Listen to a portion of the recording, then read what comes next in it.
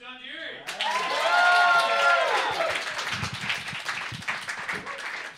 Deary. Hey. What do you say? You guys say you guys want to have a Friendsgiving show? You guys down for that? Awesome. Yeah, let's have a nice Friendsgiving show. Thanks for being here. Nice to see you. Here we go. Here's a fun thing. I had a one-night stand with a 60-year-old lady. That's fun, right? Yeah. Very exciting for me. First and foremost, don't have a lot of one-night stands. Doesn't usually go well for me. For example, I once went home with a woman, and she said to me, "Look, John, I'm not going to sleep with you. I'm not comfortable being the kind of girl who sleeps with two guys on back-to-back nights." I was like, "Yeah, you can just say no."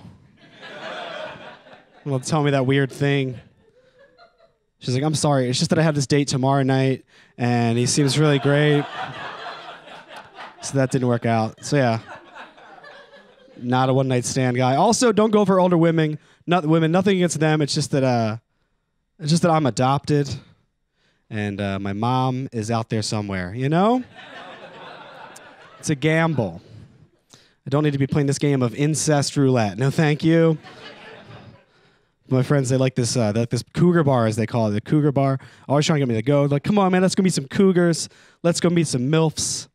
I was like, look, guys, there's only one MILF for me, okay? And that is the mom I'd like to find. It's my kind of MILF. So I got dragged to the cougar bar. This lady immediately strikes up a conversation with me by saying, "Oh, my God, you look just like a friend I had years ago." She's like, "Can I buy you a drink?" I was like, "Well, this is very uncomfortable, but free drink. You know, I'm not going to say no to that." And then I had sex with that lady. Had sex with her. I guess technically, if she is my mom, it's not a one-night stand. You know? Because I've been inside her before. No.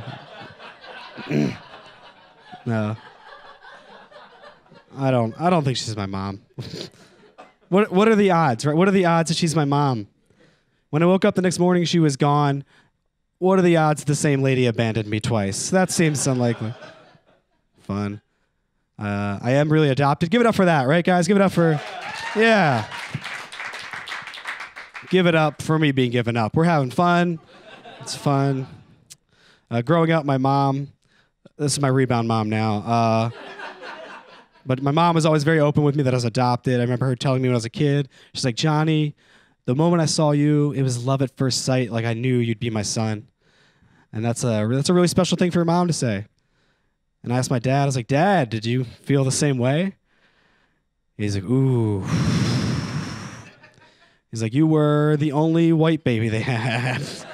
So, oh, Jesus. Yeah. Look, he picked me. I didn't pick him. All right, it's not on me. That's fun. I'm a single guy. In my 30s. A scary age to be single in your 30s. Because you're basically at that point in your life where I'm either going to die single or just become someone's stepdad. I don't like those odds. It doesn't feel good. But I'm dating. It's going okay. I'm getting good at picking up on red flags. Like I went on a handful of dates with this woman, and she told me that she thinks that watching porn is cheating. Don't agree with that. I was like, man, if this lady feels this strongly about porn, she is going to hate when I fuck other people. She's not going to be a good sport at all. But I think I'm single because, for a lot of reasons. But one of them was I'm not romantic. I'm not a romantic guy. I thought about it. The most romantic thing I've done was I bought a second pillow for my bed. That was it. Because women think it's weird if you only have one pillow. Yeah. Like pillow talk in my bedroom is just, who gets this pillow? That's how it goes.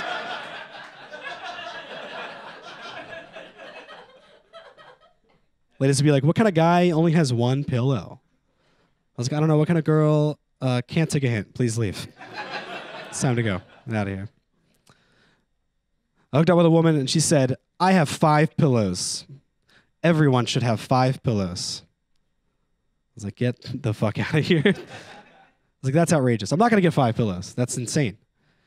Because it's not going to be enough. You know, I'm going to get 3 more pillows. She's going to come back. She's like, we should get you a box spring. It's like, it's never enough. I'm never... You can cut that joke. I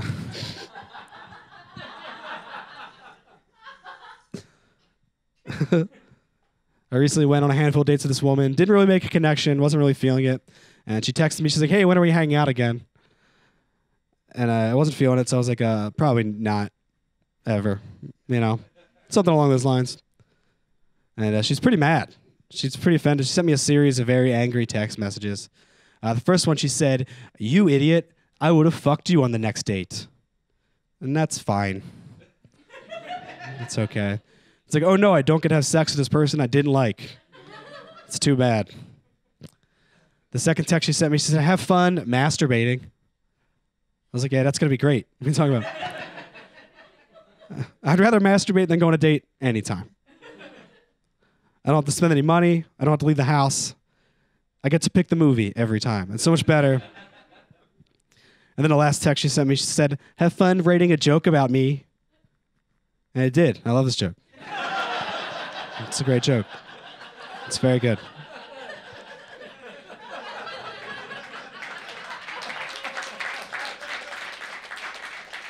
What do you guys say? You guys ready for a comedy show?